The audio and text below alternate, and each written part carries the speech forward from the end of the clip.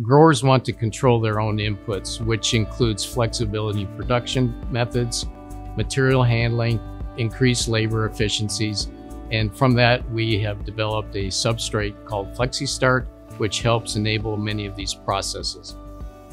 So we use Flexistart because during young plant production, we are moving soil into a different cell. So everything must hold together successfully in that transfer. Our trays is ran through our soil filler. Our dibbler is able to put a nice crisp dibble into the tray. And then as it goes forward, Flexistart absorbs water to produce a nice solid plug. For a good plug, that's what you're looking for. That plug staying together so it can give that seed life.